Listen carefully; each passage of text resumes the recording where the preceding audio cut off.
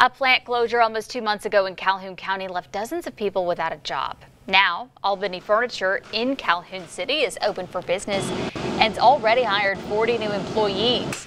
Cut, sew, steam, and package is the routine at Albany Furniture, where they assemble the furniture by hand.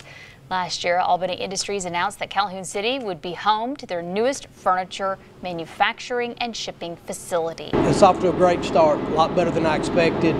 We've got about 30% of the staff in here now. We'll bring the rest of them in over the next couple of days. This time next week, we'll be rolling, wide open.